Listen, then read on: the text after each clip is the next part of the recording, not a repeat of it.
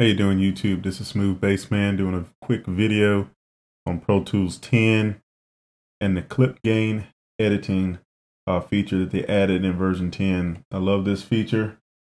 It's been in other DAWs for quite some time, and Avid finally added this in there. So I'm going to show you how to use this really quickly on a vocal track that I have some very hard breaths in. So take a quick listen. See, the Lord's been so good to me that I gotta run and tell somebody. So many things He's done for me. He's brought me through. So you can see I got some very hard breaths in between each one of the phrases. So I want to edit some of that out. So let me quickly go in the split mode. Let me zoom in on this. Here's one of the breaths that's giving me a problem. So with the editing tool, we'll zoom in, find a good spot. Right here, it looks good. We'll separate that. Zoom out, move over. That looks like a pretty good spot too.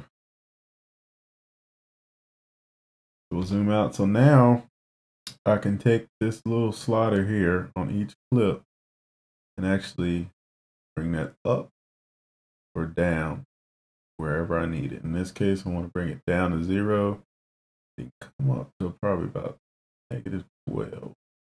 I want just a little bit of breath. I don't want to take it all the way out. So let's have a listen to it now. He's brought me through. Definitely much softer, more subtle. Still get some human factor in there with the breath. I could probably take a little bit more of it out. Probably a little bit more. And He's brought me through.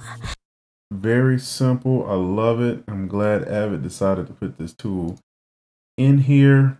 I've quickly adapted it, and it's made my workflow flow just that much more faster. So if you got Pro Tools 10, this is definitely a key feature. It's going to help you be more successful in making some quick edits. So again, Smooth Bass Man, thanks for watching. Go out and make some music.